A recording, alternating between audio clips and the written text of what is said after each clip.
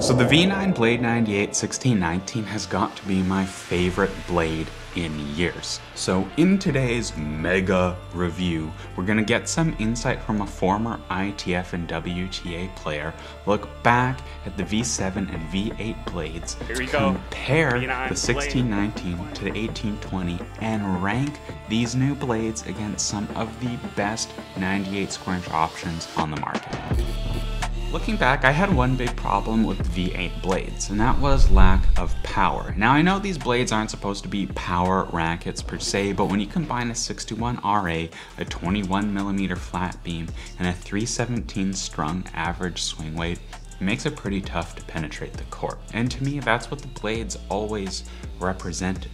They were a great way for advanced players to hit big, heavy shots without having to worry about customization. The blade was the quintessential middle ground between the pure drive, which anyone could hit huge with, and the heavy control-oriented players' rackets of the past, like the 6195. This meant combining a thin, control-oriented beam with a higher stiffness for power, combining a lower static weight for high swing speeds with a higher swing weight for great stability. The Blade 98 defined the modern player's frame, opening the door for the head speeds, the Onyx E-zones, and the Babolat Pure Strikes of the world.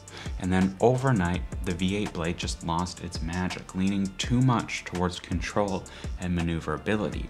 So to reclaim its identity and re-establish itself as the attacking weapon it became famous for, the V8 blade would need to make some critical changes.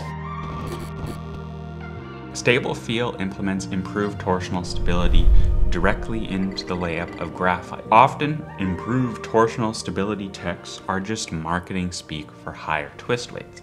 However, I did notice much better torsional stability in the V9 blade, and I observed pretty minor changes in twist weight over the last 3 generations, though over the samples we had access to, it definitely did increase. Both V8 and V9 blades felt similarly muted in their responses. However, my friend Alex, a 4.0 player and V8 user, said that he thought the V9 was even more muted than his trusty V8. To me, the most practical difference between the V8 and the V9 is average swing weight. Tennis Warehouse's averages are showing a buff from 317 up to 324. A 7-point increase is definitely going to lead to more plow through on court with easier court penetration and improved stability. While the V9 16x19 clocks in at a 324 swing weight, the tighter patterned 1820 is pushing the scales at 330. The samples I tried, both strung with Alu Power Black 125, were even heavier, with the 16 main option hitting 327 and the 18 main going up to a whopping 338. Improved QC is supposed to be a big factor with these new blades, but as you can see, things still aren't exactly perfect. I have noticed they're injecting silicone in the handle or foam, depending on what kind of spec you get from the factory, so if you open the trapdoor, you never know what you're gonna get. 338 is going to be outside the comfortable range for a lot of players, me included. But that huge swing weight meant that when I had time, I felt almost invincible on court. But of course, the difference between swing weights isn't going to be a guarantee for the racket you try because of that QC. So how does a different string pattern affect the playability between these two models? Well, as you'd expect, the 1820 is more demanding. The launch angle is much lower, it's tough to loop defensive shots, and it should be noted that my racket of choice, the Slinko Whiteout 1820, is actually really similar in spec to the 1820 blade. But I still felt a lot more forced hit flat shots with the blade, especially with the 1820, whereas my Whiteout does give me better spin modulation, giving me more freedom in terms of shot selection. The 1619 does offer better access to spin than the 1820, but it still falls a little behind my Whiteout, though it does retain excellent control on slice and flat shots, making attacking tennis one of the default options for both string patterns in the blade. While the 1619 definitely suits my playstyle a little bit better, and if I had to switch to one of these blades, that would be the one. But the 1820 offers, I think, more of a unique identity with that higher swing weight and denser pattern, and that's the one I'd rather add to my collection as like a novelty hit from time to time. But what I really like about these two blades in comparison to the V8 especially is that both of them have more of a pro stocky kind of feel. They are solid, hefty, and rewarding to use, whereas the V8 just felt limiting, almost crippled from factory due to that measly weight.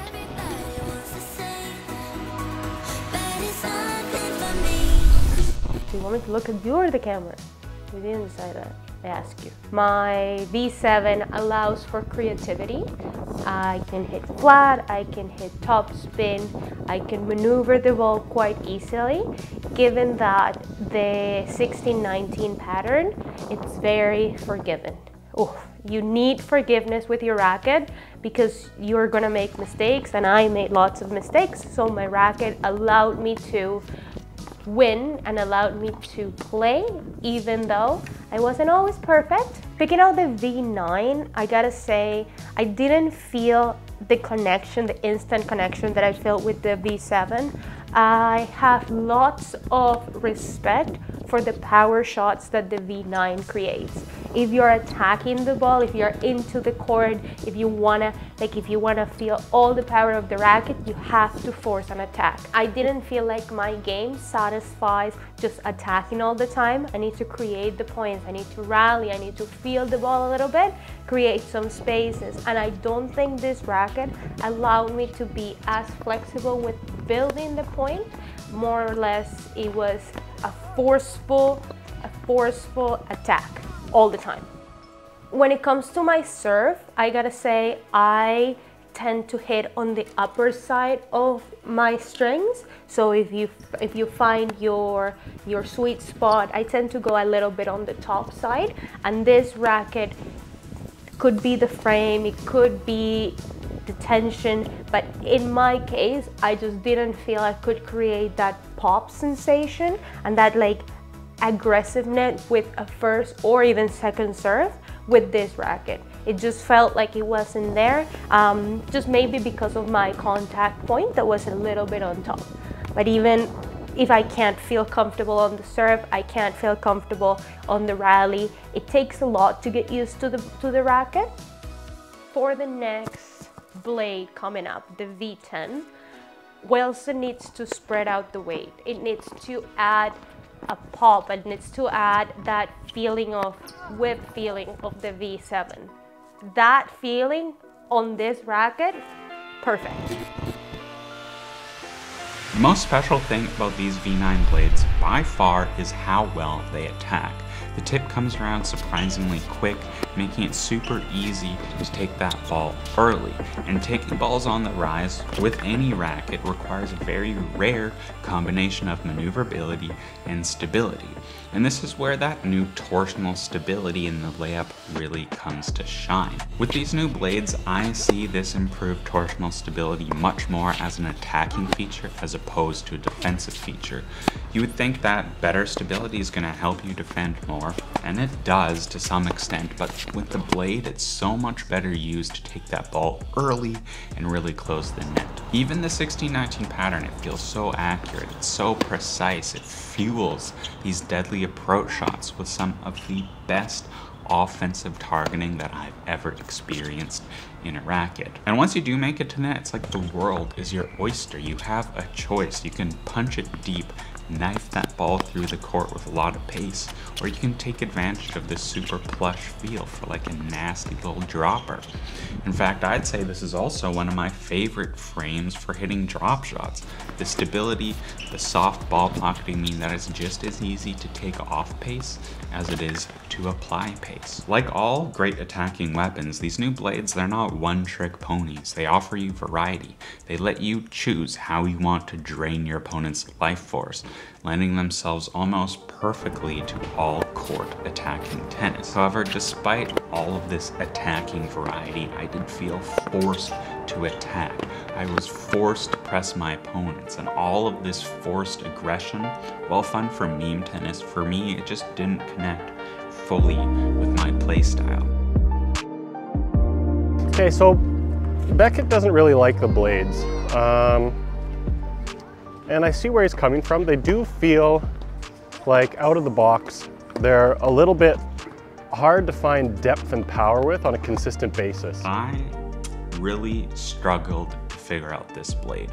Usually when I try a new racket, having tried so many by now, I can really find my rally ball within just a couple minutes, like with the new speed, the strikes.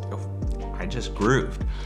But this new blade took me several hitting sessions to find my way. The first string setup I tried with the Toro line strings, those were completely wrong for this frame. It wasn't until I got Alu power in the blades that I started to understand the magic. Going back to Ali's V7, it's a racket that I felt so much more comfortable using. The hitting feel is so much more raw, it's immensely easy to modulate that spin with that more classic feel. The feedback is more direct and it just molds itself to your style. The V9 is more limiting, though it definitely feels more stable, more solid.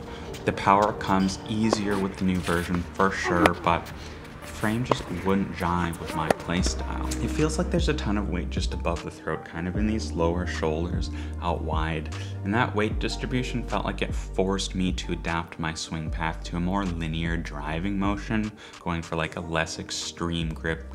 Not quite going all the way to Eastern, but like maybe an extreme Eastern, or like a very mild semi-Western. And you know, you might say that's a good thing for you, Beckett. You just lean back and hit up the back of the ball like a stupid idiot. Well, that may be true, but does not feel comfortable to me. It's not the kind of tennis that I feel good about playing. And if you ever tried like the Pure Aero 98, it kind of feels like that racket. It feels like there's a right way to use the Pure Aero 98, and it definitely feels like there's a right way to use this new blade. The benefit of that is it makes it super easy to recommend this racket to different players. If you're an aggressive baseliner or an all-court player who likes to rip slightly flatter shots that really drive through the court, I think the blade is really one of the best choices in the world. They kind of remind me of the Percept that we tried, that we both didn't really like. However, I do think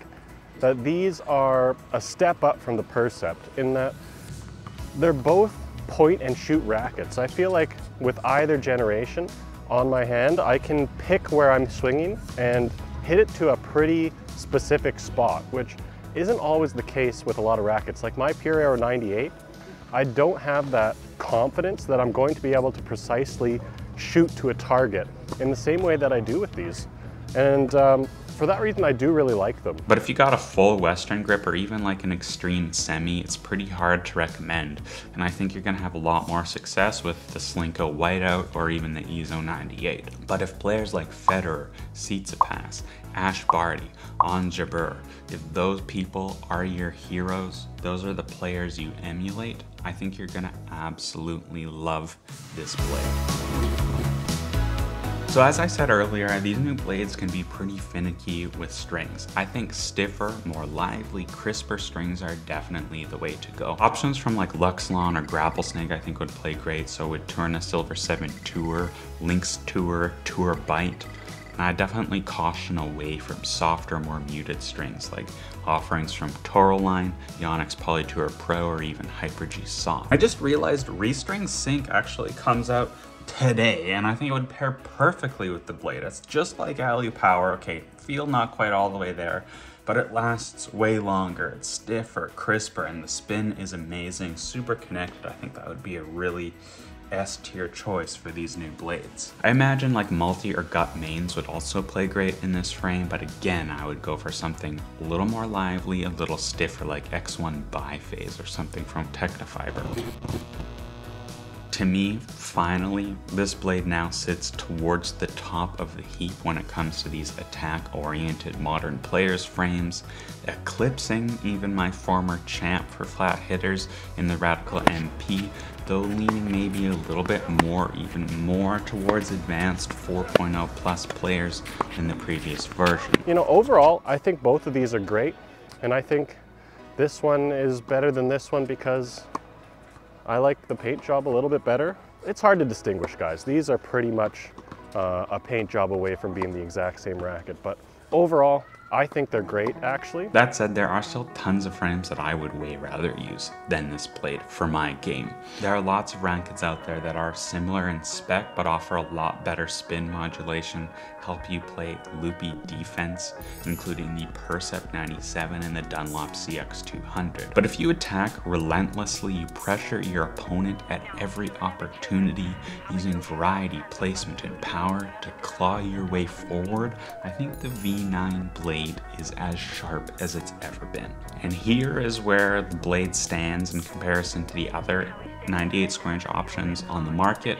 And since I think the blade leans a little more to advanced users, I've also included a new chart that compares some of the heavier player sticks with a little bit more options for smaller head sizes. And if you think the blade would be a great fit for your tennis, we've also got affiliate links to Tennis Warehouse Europe, and Tennis Only in the description. Let me know if you have got any questions about these new blades or anything else in the comments section. And thanks so much for watching.